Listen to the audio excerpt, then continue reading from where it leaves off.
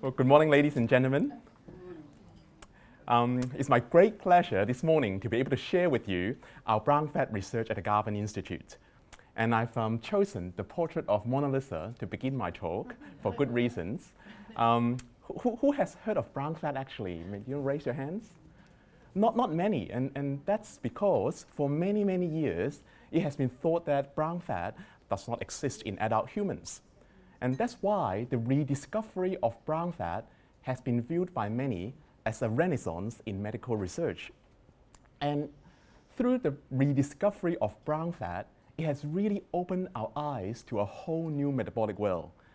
And I hope in the next 10 minutes or so, demonstrate to you the beauty of this wondrous organ, how we may fight fat with fat, and how we may harness brown fat to treat obesity and diabetes.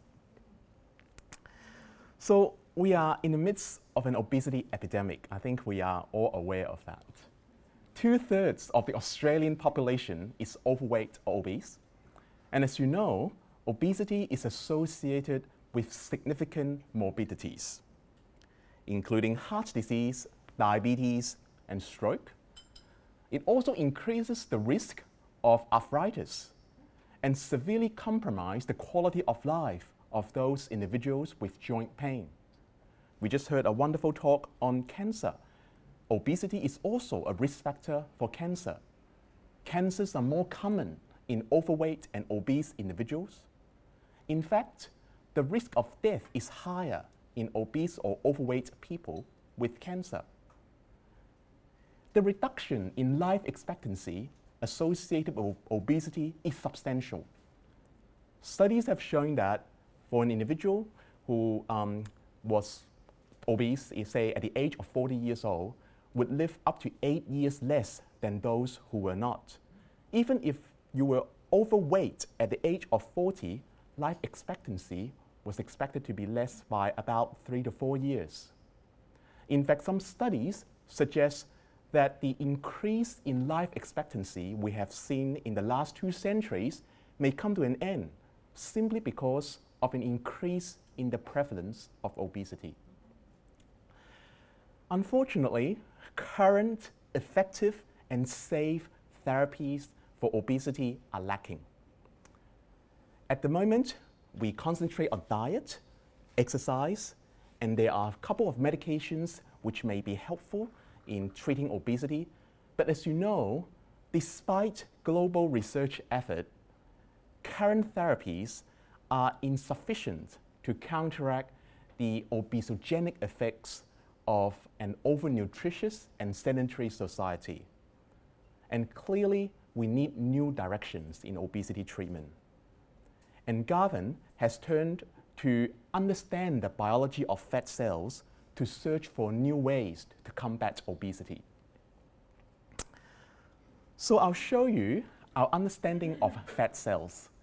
There are 2 kinds of fat cells in the body. White fat cells are the more well-known kind. So basically, the majority of fat in our body is basically white fat. It functions as a site of energy storage. So if we eat too much and exercise not adequately, we can put on weight, and that's white fat.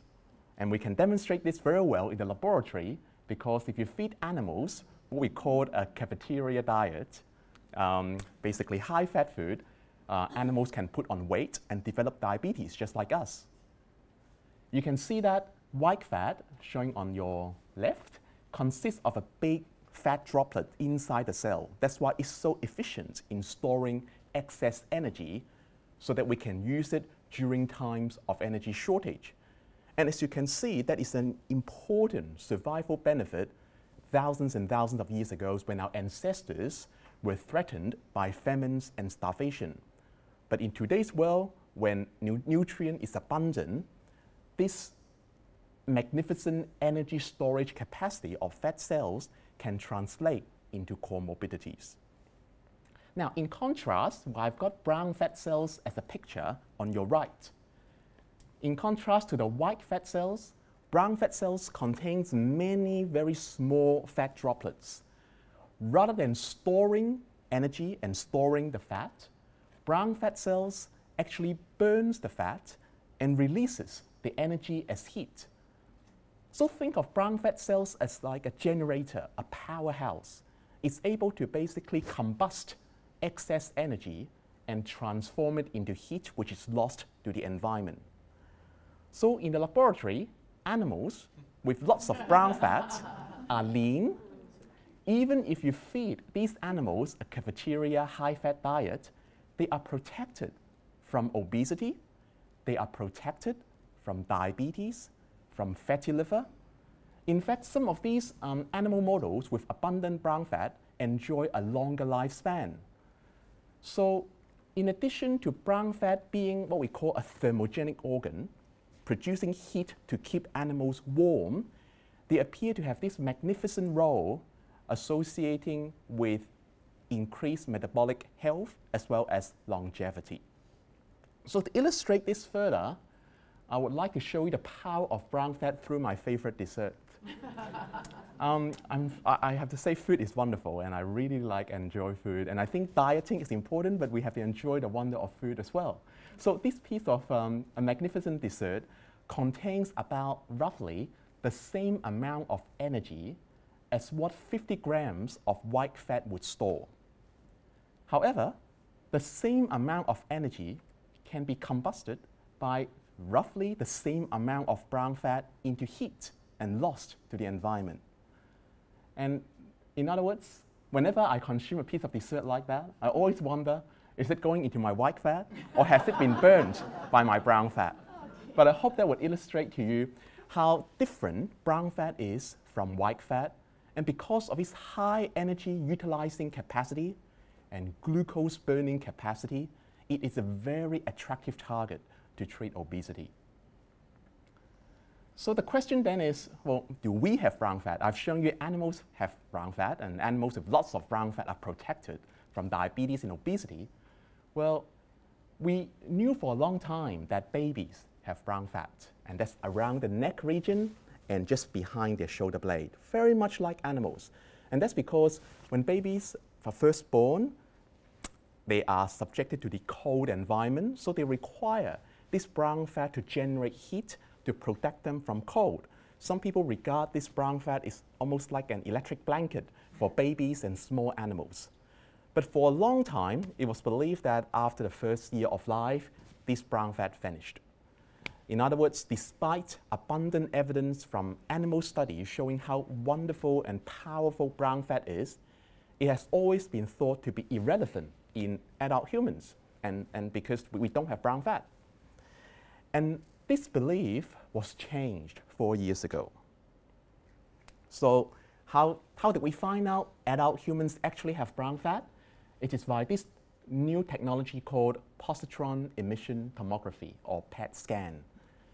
And this scanning was initially developed to look for cancer in the body because it involves the injection of a glucose or sugar-like molecule which travels around the body and get taken up by tissues which uses lots of energy. So we can visualize it.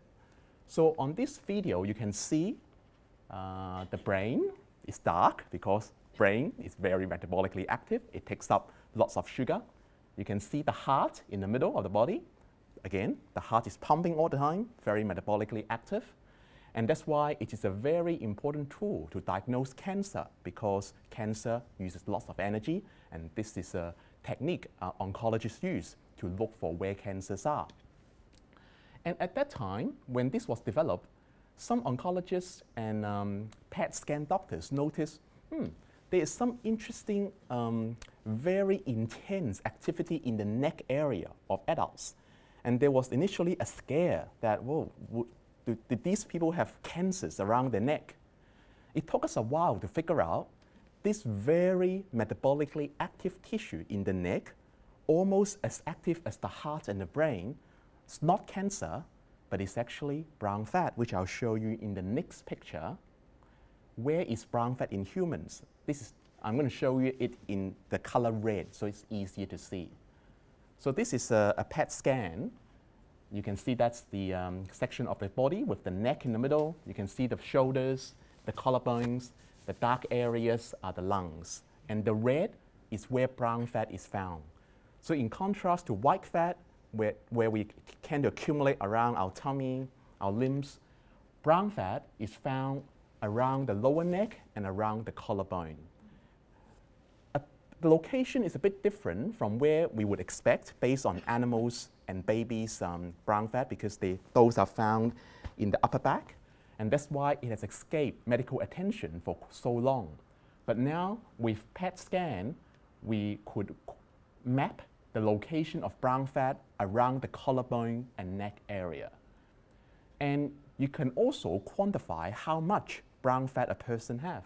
So based on these scanning, a person may have brown fat quantity ranging from about 50 grams to 200 grams. And you may say, well, that's not a lot. Like, what is that tiny amount of fat going to do to my body? Well, remember, this is extremely metabolically active. So based on the metabolic activity of this brown fat, even the quantity is low, if it is continuously active, it could burn as much energy as 4.5 kilograms of white fat in a year. So it illustrates how much energy it can utilize. So we then went ahead and looked for, well, if that's the case, do people with brown fat weigh more or less than those who don't? So we performed a study looking at PET CT scans of nearly 3,000 people who have gone through the scanning. So this is again a picture of the PET CT scan. You can see the dark areas in the neck, that's the brown fat. And brown fat is present in over 2/3 of humans in different abundance. And women, those who are lean and those who have lower blood glucose or sugar levels tend to have more brown fat. In other words, brown fat is associated with leanness and lower blood glucose, suggesting that it may have the same protective role against obesity and diabetes, just like what we saw in animals. We then went ahead to biopsy this fat just to see, well, it is using lots of energy, but is it really brown fat? When we biopsied it under the microscope, it indeed showed evidence of brown fat, and on a high magnification, it contains very small fat droplets, just like you would expect in animals. So we were very excited that, right, in fact, this powerful fat-burning organ is actually present in adults. How can we activate it? So we work on ways to stimulate brown fat in humans. You may recall I said brown fat is there to keep babies and animals warm. So we thought it makes sense if brown fat can be activated by mild cold exposure. So this individual had a PET scan at a comfortable 24, 25, very warm temperature. You can see around his shoulder region, the fat is black. There's no activity, so the fat is quiet. After we expose him to cold temperature, just 19 degrees, just like today, a cool autumn day, you can see the fat in the neck start to consume lots of energy, and that's when the brown fat is being activated. And we further look at that by using a special device called an infrared imaging device, which looks for heat production in the same individual. And you can see around the neck area, despite his body being cooled down by the mild cold, the brown fat area around the collarbone was bright red, indicating the brown fat was generating heat, consuming energy to protect the person from cold. And then that led us to think, right, so cold exposure can activate brown fat. But we all like warm, cozy room. So I can't really tell my patients, right, go and expose yourself to cold, activate your brown fat to lose weight. So as an endocrinologist, I want to understand what tells the brown fat to become active. So if you think about it, our body sends the environment via two major mechanisms. One are via nerves. Our nerves can sense where we are, how cold it is, how hot it is. The other important system is the endocrine or the hormone system. Hormones are like messengers in the body. They travel from organ to organ to tell everyone what's going on in the body and what's going on in the environment.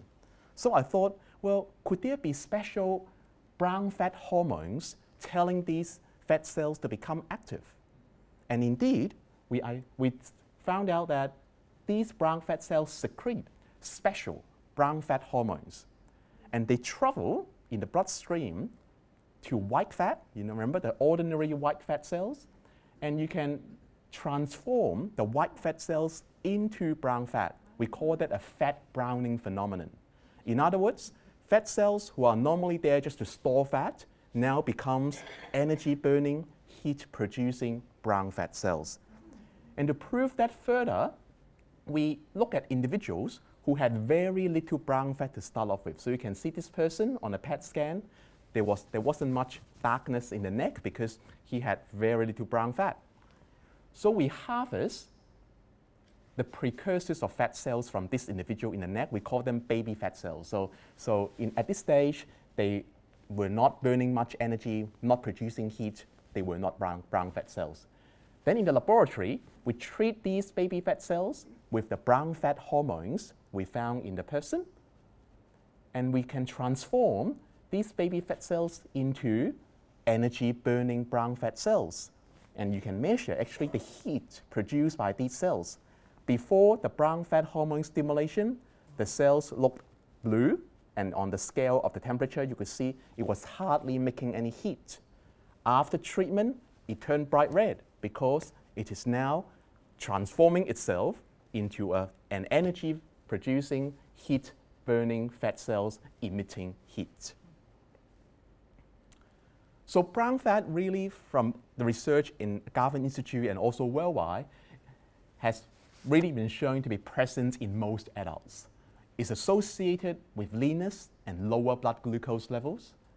And most importantly, it can be stimulated by special brown fat hormones in the laboratory. And because of its energy utilizing capacity, it is a very attractive target of obesity treatment in adult humans. And right now at the Garvan, we are starting up a translational research program spanning the whole spectrum of brown fat biology, starting with the individual, understanding what kind of strategies, both diet and environment and drugs, can increase brown fat. We look at the behavior of the brown fat organ in the laboratory, look at ways to activate the brown fat cells, ultimately hoping to find a new way to treat obesity. And although brown fat research is still in its infancy, we believe it holds great promise as a powerful and novel tool to combat obesity. And I really much look forward to sharing with you the findings of our future research. And we really thank you for your tremendous support and interest in our research at Garvan. Thank you.